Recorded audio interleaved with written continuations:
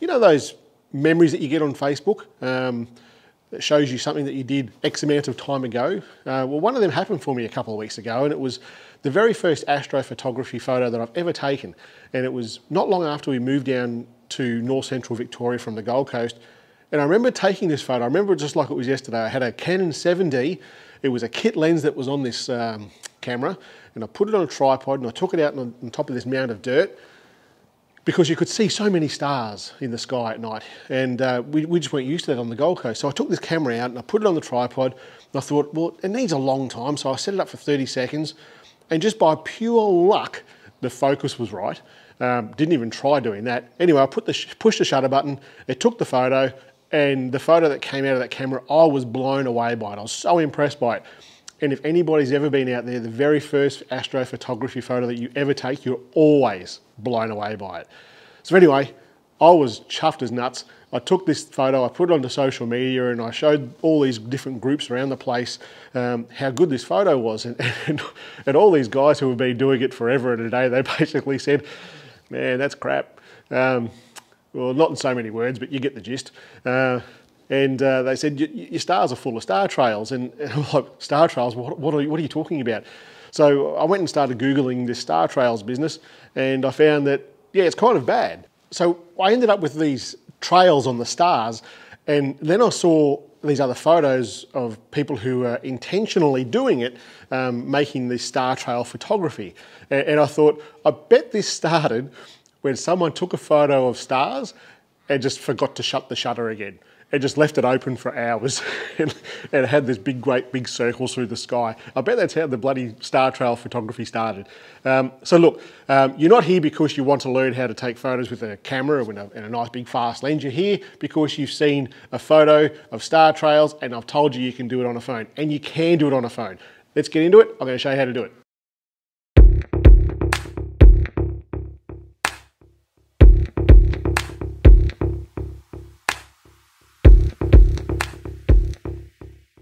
G'day guys, Shane here. If you're into mobile photography, I do tutorials every Monday, and every Thursday we also do a 3-minute Thursday where we do something nice and quick. Is it going to be 3 minutes? Probably not. That's just what I call it. But if you're into mobile photography and you're always looking to learn something cool about mobile photography, different apps and things like that, subscribe to the channel and follow us along the journey. Like any sort of astrophotography, the very first thing we need to work out is the planning. Where we're going to shoot, what we're going to shoot, the subject, and what time the Milky Way will be around that subject. So we don't need to track the Milky Way as such with star trail photography. Basically, if you're in the southern hemisphere, point south. If you're in the northern hemisphere, point north. And you're going to be pretty right. At different times of the year, the center of the circles that you see on the star trail photography will be higher or lower, and the subject that you choose will be dependent greatly on where that is. If you're not too concerned about having the center of that circles in the star trail photography, it doesn't really matter. If you point generally south in the southern hemisphere and generally north in the northern hemisphere, you're going to find some pretty cool photos. So let's talk about this tree. This tree is right at the back of our place. It's a big old willow tree. It's a dead tree now. A few months ago, I'm going to say almost 12 months ago, the neighbour that we have, he burnt out his property on purpose, like to get rid of weeds and stuff like that. Anyway, the fire got nice and close to the willow tree, and it just burnt the guts out of the willow tree, and it's dead as dead now. But with astrophotography, dead trees make really cool subjects. So at the end of the day, I'm pretty happy that it's done what it's done, because now I've got this tree with no leaves, so there's nothing blowing around in the wind at night. You don't need to worry too much about that, and it makes a really good subject. So let's talk about this app. Now, some time ago, maybe a month or so ago, I did a tutorial, or a review if you like, a comparison sort of a video with the slow shutter app, the Moment app, and the native camera app on the iPhone. And one of the comments that I had on that video was from a fellow named Mark, I think it was Mark, and he asked about, is the Moment app any better than the Night Cap app? Well, for doing what I was doing, I'm going to say no, it was no better. But for star trails, it is really good. So I'll put a couple of photos here. This is a photo that I took with the Night Cap app, and this is on the star mode. So it's a 15-second photo, and you can see there that the camera really struggled with focus, and it really struggled with the noise. I took exactly the same photo sitting on the tripod, just change the app to the native camera app, and it does such a better job. So Mark, to answer your question, the Moment app versus the Night Camera app or the Night Cap app, they both do roughly the same job. There's definitely better things out there to do than Milky Way photography, and on an iPhone, especially the iPhone 11 Pro, it's just the camera app. It does a really good job. When it comes to star trails though, I haven't actually found anything that does it really well. I've tried it with the slow shutter app, it doesn't do it that well. I've tried it with the Moment app, it doesn't do it well at all. But with this Night Camera app, or Night Cap app, it does it really, really well. Right, so let's have a chat about this app and what it can do. As far as using this app goes, it's really not complicated, and that's why you're here, because it's not complicated. So basically you need to set your camera up on a tripod, has to be on a tripod. You can't do it any other way, it has to be on a tripod. Set it up on a tripod, open up the app, hit the star button down the bottom, select Star Trail Photography or Star Trails option, and that's it. Hit the button, it'll count down to whatever the shutter, whatever your release time is. It might be 3 seconds, might be 5 seconds, and let that camera go. The key thing to this, it must be at least 15 minutes long. It won't take the photo otherwise. And other than 15 minutes long, that's really it. I will say that the longer you leave this in play, as in the longer the shutter goes for, the better these star trail photos will be. All right, so there's not really much else to talk about. Let's cut this off now and we'll get back into it later on when it's dark. All right, see you then. All right guys, so obviously it's night time now. We're out at the tree, we've done our recon, we've looked at the app, and now we're gonna take some photos.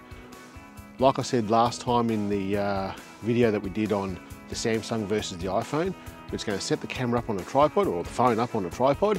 I'm going to shine a torch up onto the tree here so we know that the composition is where I want it to be. So we'll open up the Night Cam app. So in the Night Cam app here, we're going to hit the star down the bottom. We're in landscape mode at the moment, so I'll hit the star down the bottom here, and we're on stars mode. We don't want to be on stars mode. I'll touch that. It takes a couple of seconds to catch up, and we're going to turn on Star Trails mode. Once that light turns green for Star Trails, you know we're set up for Star Trails. But I'll shine the torch up on there, and you can see there how exactly this tree is going to look in the composition of the photo. And I think that's pretty good there. And all we need to do now is press the start button, the timer will count down, and that's it. We walk away now. We've got to give it as long as you want to give it. The photo that I've taken here, this took about 2.5 hours, this photo. So this is not a photo that you want to take when you've got nothing to do one evening and you say, well, I'm just going to duck outside for 10 minutes. It's not going to happen. This is a photo that takes a long time to do. It's not a happy snap. You need to do the planning, like we talked about earlier. You need to prepare yourself that this photo is going to take a long time. This is not a 30-second photo. This isn't a 5-minute photo.